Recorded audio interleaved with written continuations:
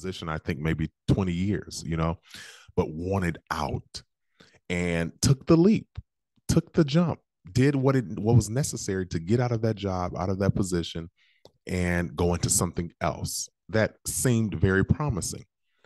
It wasn't 8 months in before she became clinically depressed from the new job, the one she leaped into.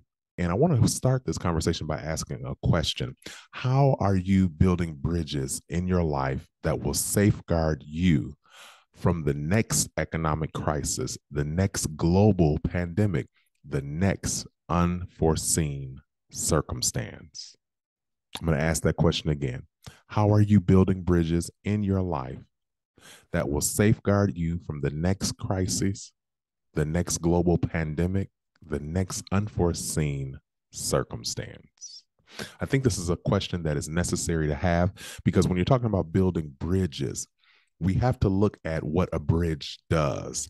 A bridge typically is built to carry an individual or a group of people over a body of water. It connects two pieces of land over an island or a river or a lake, if you will. It's a bridge that ultimately, as I want to put it in this framework, it ultimately safeguards you from danger. It ultimately safeguards you from danger, making your transition from one spot to another seamless. Seamless. So, what systems have you put in place professionally, personally, commercially, domestically, that will help make your transition from point A to point B or point B to point C seamless? What systems have you put in place, or what systems are you putting in place? This is an important question to ask. And it is not just for business owners, entrepreneurs, or anything. It's for everyone. Anyone who has had any circumstance in their life that has ultimately shook their world, and we all have had that over the last couple of years. It's called coronavirus. And I think many of us have approached life, or should be approaching life, from a different stance now, that if that happens again, or if something similar happens again, I want to be better prepared. And you are better prepared when you build a bridge. What does that look like? I know quite a few teachers. I know quite a few people in the education industry. And one thing that they have to get trained on, beyond their certification, beyond their undergraduate degree, beyond their licensing and all of the things that they need to just teach the students, one of the things that they have to get trained on is CPR. How to resuscitate someone in the event that an occurrence takes place. CPR training is a bridge to safeguard that institution, that teacher, those students from unforeseen or potential danger. Another safeguard in that same, we can take that same industry, fire drills. How many of you remember fire drills back when you were in school? Those were, I remember having to do fire drills, and they were fun for us growing up because it was giving us a break from class. We just loved when the announcement came through over the PA that we were having a fire drill, because, oh my God, we can get out of class and stand. Even though we were just lining up in the hallway and going outside, it was just like a little almost mini recess that we could take to give us freedom from just sitting at a desk and listening to a lecture all day. But fire drills are a safeguard. They are a bridge protecting you from potential danger. Now, this is so important for us. Some things that in our regular life, in our normal life, in our everyday life. Insurance. What is insurance? Some people think it's a huge ripoff, and I can't say that I don't disagree to a certain level, but it is a bridge. It is a safeguard I know many of us are thinking right now, okay, a safeguard. He's talking about maybe saving money or accessing loans or having insurance or being able to insure my home, my car, et cetera, et cetera. All of those things, yes, are bridges, especially when it comes to your personal wealth, your business, all of those things. But a safeguard or a bridge also can be just understanding and having a clear perspective about the vision that you have for your life, having a clear understanding of what it is that you want from your life, be it your career, your personal life, your relationships, your domestic life, whatever it is, having a clear vision, guess what is a safeguard, is a bridge. And I want to say that because I know if I have a friend of mine who during the pandemic had already been uneasy and just frustrated with her job, but during the pandemic it became even twofold. And just before things began to kind of break and open up, it was like, I want something different. I want to do something different. I just can't do this anymore. I don't like it. Whatever. Had been in that position, I think maybe 20 years, but wanted out and took the leap, took the jump, did what was necessary to get out of that job, out of that position, and go into something else that seemed very promising. It wasn't 8 months in before she became clinically depressed from the new job, the one she leaped into, that she just knew was going to be the cherry on top of her life. It caused her depression. Why is that? Why did she end up in a job that ultimately ended her in depression and wanting out? Because she was not clear about her vision. She was not clear about what she wanted going in. All she knew is, I want out. And not having a plan or not even a plan, a vision, not even a plan, not having a vision of what she wanted to go into, be it the culture, be it not only the people that you want to serve, the people that you want to work with, but the culture that you want to work in, the kind of things you want to do, how you want to serve. Not having a vision of that can lend you in a worse position than the box that you created in the previous season of your life. You get what I'm saying? So you have to understand that a vision is a safeguard. Understanding what you want, where you want to go, who you want to serve, how you want to serve them is a safeguard to keep you from, in this case, depression, upset, frustration, disappointment, sadness, all of those things. All of those things. She took the leap out of the box, but had not built a bridge. I want you to get that. Many of us are quick to take the leap out of the box, but had not built a bridge. The bridge is the vision that you have. You have to take time to identify those things because it'll keep you from wasting your time, your energy, and in some cases, your money. Many of us, you're going out becoming, and I did it, and I'm speaking from experience when it comes to this.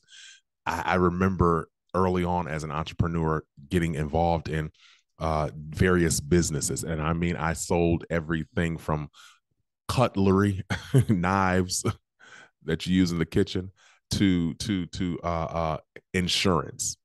And although the business model was beautiful, and the excitement and everything that they sold me on sounded amazing, the business itself was not for me. But it wasn't until after I had spent $500 joining, $1,500 joining, wasting 2 or 3 hours on a Saturday or on a Thursday night or a Tuesday night, sitting in the seminar, sitting in the session, wasting time on a phone call, et cetera, et cetera. It wasn't until I had wasted all that time and money that I realized this is not for me. Yes, can I do it? But it doesn't fit what I want. And it was after that season of my life that I said, you know what? I have to identify what I want so that when these opportunities come, I know when they're for me and when they're not. That's a bridge, a safeguard that saves you time, resources, money, relationships, because many times these people that invite you, they're your friends, they're your family, and they're counting on you, or they're excited about you joining in. And then when you get in, pay your money, register, and you only last 2 weeks, they kind of looking at you sideways, because they were dependent on you to build their bottom line, to build their pyramid, or their structure of the business that they're building. A vision will save you and your family and your community. Without a vision, this is the Bible, the greatest book ever written. Without a vision, the people what? Perish. It doesn't say you don't progress. It doesn't say you that you don't have opportunity. It doesn't say that you don't excel in certain areas, but you perish. Why do you perish? Because you have not found that space, the grace, the people, the position that you have been created for. When you have a vision, it makes all of that clear. And keep in mind, and I tell people all the time when I've taught classes on writing a vision and making a vision is meant to be revised. My vision now compared to what it was 15 years ago, even 5 years ago, is a little different. It's been edited. It's a of your vision is a living, breathing document that is meant to be revisited, updated, edited, revised, all of that whenever you feel it needs to. It can be every year, it can be every 5 years, it can be every 6 months, because you may hear something, see something, get exposed to something that alters it just slightly. Oh, yeah, I want to go do this, but I also want to add this element to it. I want to do that, but I want to add this bullet point to it. A vision is a safeguard for your life. When you leap out of the box, as I'm speaking of with my friend here, who's now doing much better, I want to just put that out there. When you leap out the box, though, without having a bridge, you run because you got all this ambition, but the ambition is illy directed, because it's the energy that you need to get out of the box, but it's not the energy that you need to cross the bridge. You know what I mean? And ultimately, when you leap out of the box without a bridge, you're literally leaping out of the box into the water. Now you got to swim across the river because you haven't prepared a bridge to walk across. So now you got to almost drown to get to your destination. Now you got to almost drown to get to the place that you think is better than where you are. You'll leap out of the box, and all of a sudden you'll see that the destination is a little further than you thought. The water is a little deeper than you thought. You know what I mean? There's sharks in the water that you didn't know about. You get what I'm saying? This is what happens when you leap without a plan. You leap without a vision. You leap without getting understanding, getting wisdom. Many times that happens and you recover. Thank God. You may get a setback here and there. You may have to take a minute to pause and regroup. But there are some cases where you may not. You don't know until after you've taken the leap. Why not safeguard yourself? Have you ever moved to another home, or moved out of one home into another, or out of an apartment to a home, or out of one state to another? Have you ever had to pack a box to move? If so, you understand that those boxes have a risk associated with them.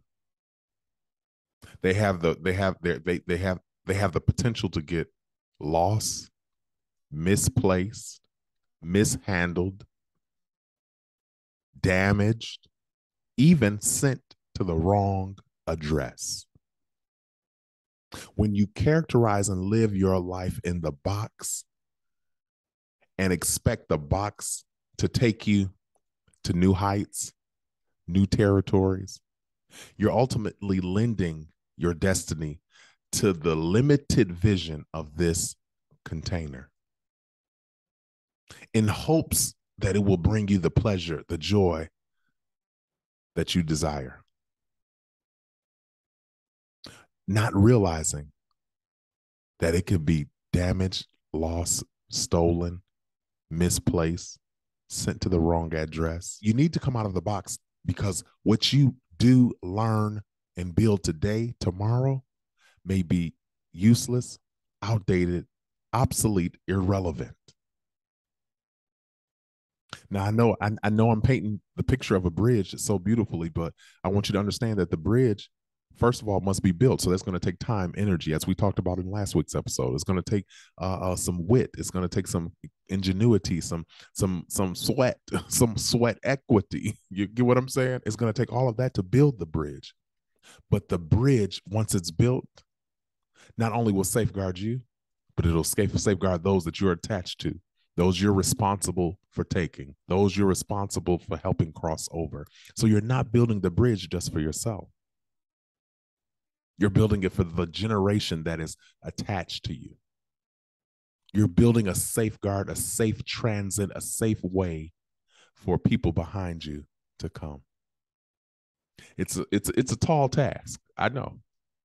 But when you've been called to it, you understand the necessity of it and you don't mind putting in the work. This is what I like to say: the path to destiny is development. And that development happens as you build.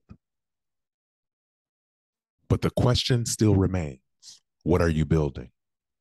A box or a bridge? I hope this episode helps you arrive to your next goal, your next dream, your next vision, your next business, your next opportunity without the threat of drowning on the way.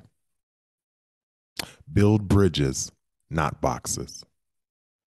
This has been the Build on Beauty podcast, where beauty is born skin deep. I'm your host, Cornell Jermaine. Until next time, let your soul be made whole. Take care.